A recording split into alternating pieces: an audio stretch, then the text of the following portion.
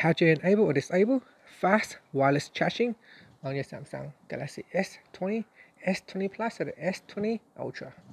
Now first tap on the home key to go back to your home screen. Then swipe down at the top and tap on the settings icon. Next, tap on device care. Then tap on battery. Then tap on charging. And then you want to tap on fast wireless charging switch to turn it on or turn it off. So if you tap on the left hand side panel, you can also tap on turn off as schedule, and so you can schedule when to use fast wireless charging.